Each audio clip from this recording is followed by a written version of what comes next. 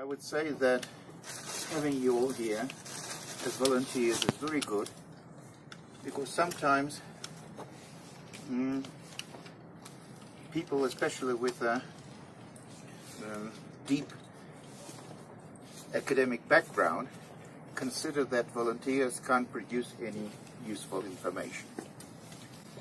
I can tell you that I've been working with, we told you, with biosphere since 2001, and this wasn't from good life.